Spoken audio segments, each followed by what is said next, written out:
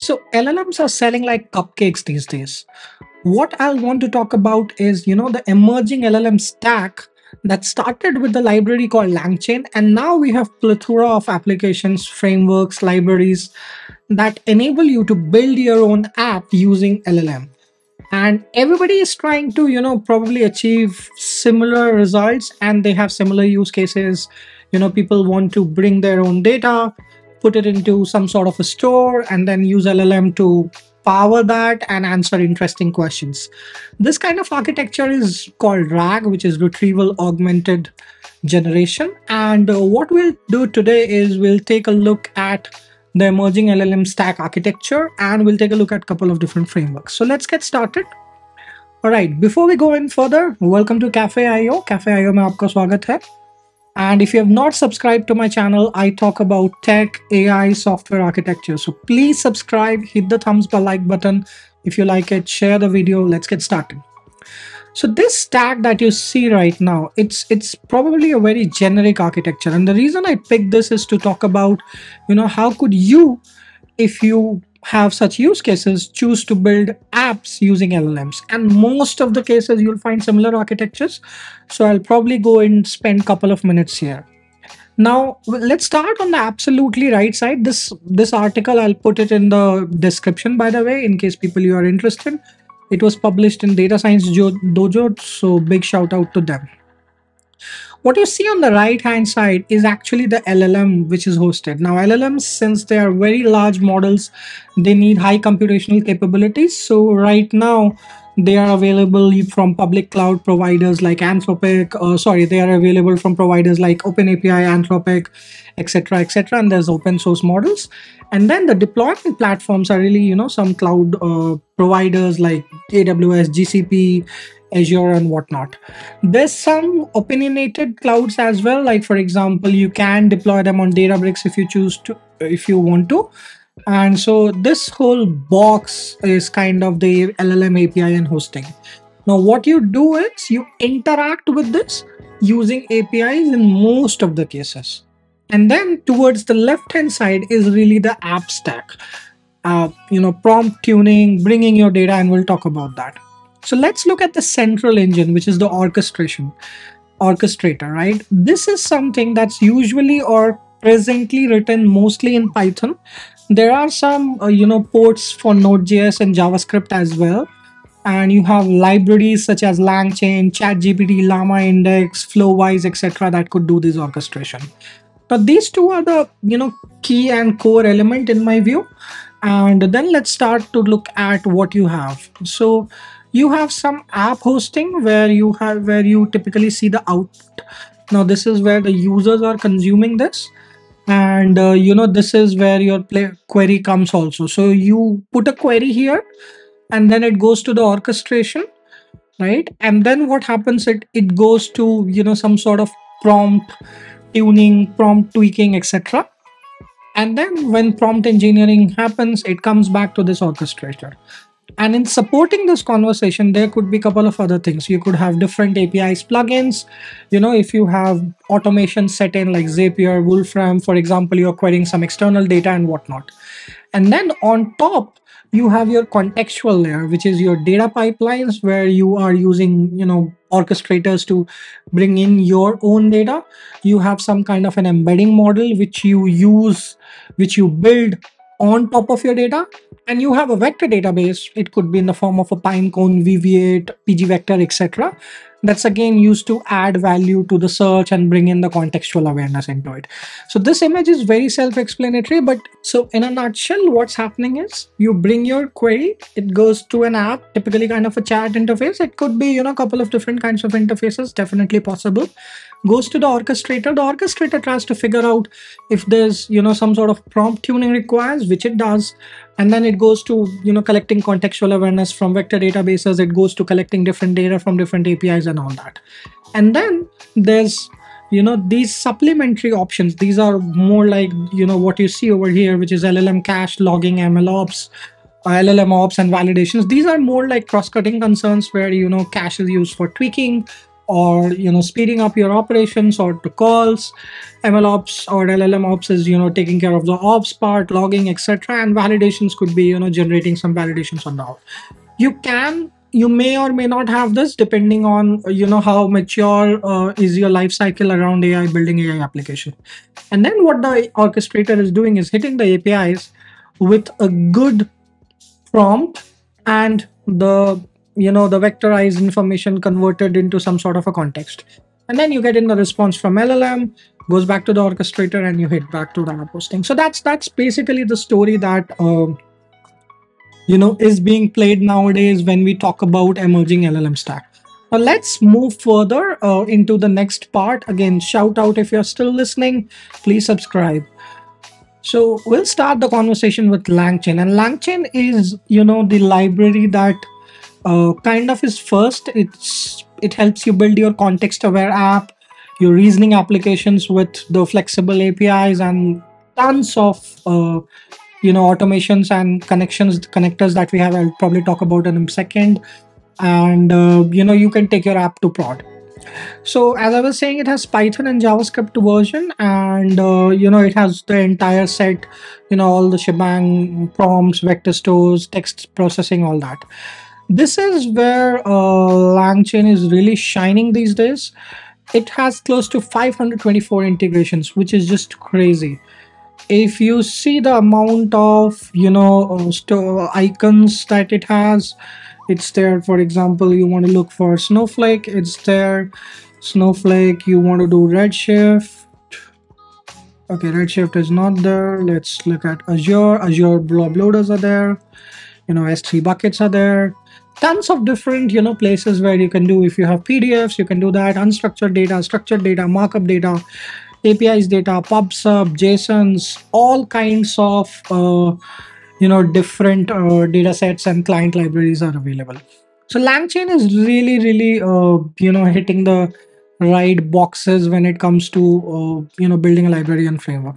So let's go back to LangChain, and yeah, that's what LangChain is, right? I have already done a video on LangChain. If you want to take a look at it, please check out the video before.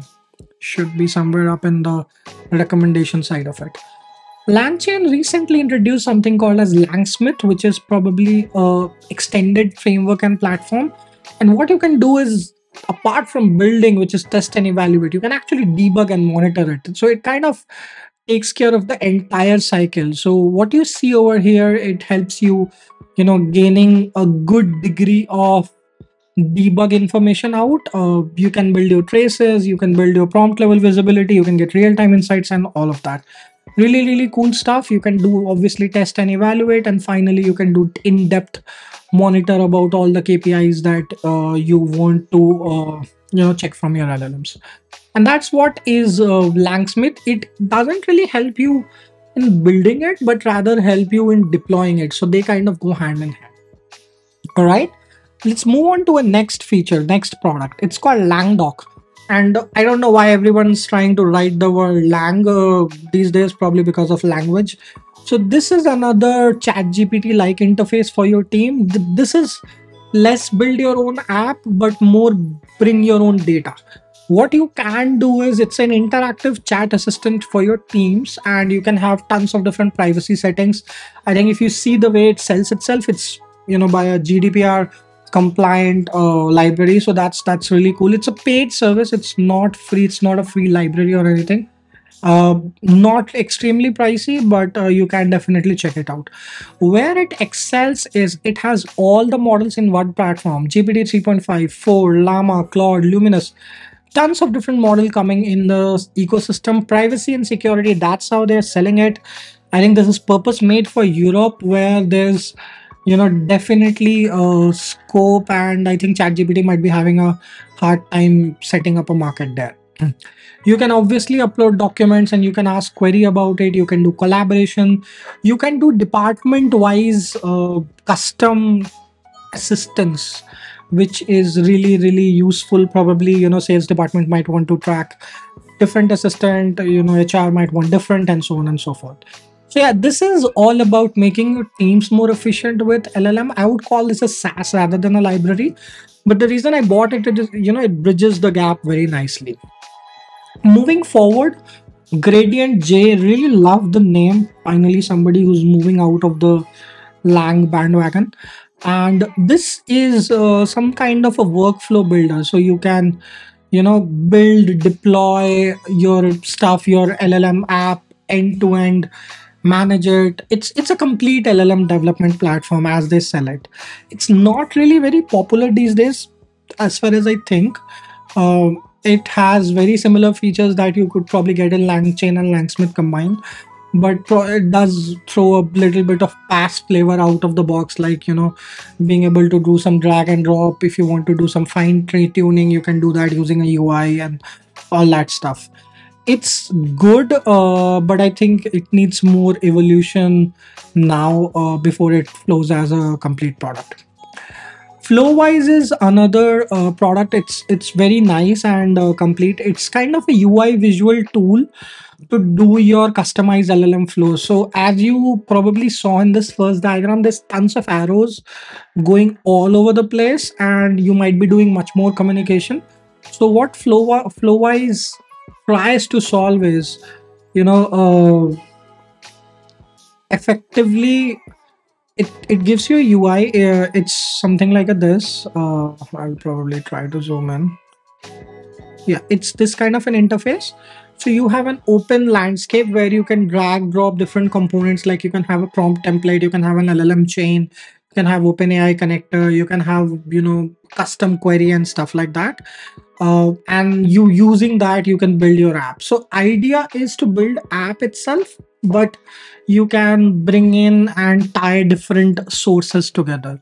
So probably if you see a simple example for a translator, what it is doing is, you get some sort of prompt template where it says you're a helpful assistant that translate the language to an output language, and a human message is input. It goes to an LLM chain. Input language is English and French, and then it goes to OpenAPI AI and OpenAPI and get it. Sorry, not OpenAPI, OpenAI, my bad. And similarly, you can have conversational bots, which are much more deeper and much more fluid in sense. So this is solving a very similar problem effectively this, but what it is giving you is it's giving you a complete UI to do this or to do that, and that's really cool. I really liked it. It's at least, I don't know if it's completely, yeah, it's open source. It's Apache 2.0 licensed. It's available on GitHub, so you can check it out. The library, I'm pretty sure you might be able to probably deploy it on your own as well. Yes, you just need Node, or you can run it within a Docker environment. So that's what it is. I really liked this, and I think a combination of this using LangChain and all could work very, very nice. Last in the list is Llama Index. This is also very popular. It is probably trying to be in the same space, but has probably and is growing very similar to, I think, the way LangChain is growing. It also has MIT license, so you can. It was called previously GPT Index, and it's kind of a data frame. It was marketed as a data framework, but now I think it's a more it's a complete ecosystem for doing it. So it provides the key to augment your LLMs with. It can do data ingestion, data indexing, query interface, which is what working with LLMs is mostly about. You can build different kinds of use cases. You can do document Q&A, which is a very standard use case. Data augmented chatbots, knowledge agent, and structured analytics, which is something where highly required by a lot of people. Supports all different kinds of data, very, very similar to LangChain in the features and capability, and I think can be a good alternative if you're trying to start within this space. All right, so yeah, those are the frameworks that I wanted to talk about. Again, trying to repeat: LangChain, LangSmith, Langdock, GradientJ, Flowise, and Llama Index. These are some of the good ones out there. There's much more out there, but I think I kind of filtered the very recent ones, and that has probably lesser adoption. So yeah, if you are trying to build up applications using LLMs, these are your tools to begin with. All right, all the best. If you have more questions about LLM, shoot in the comment box. Cheers, bye-bye.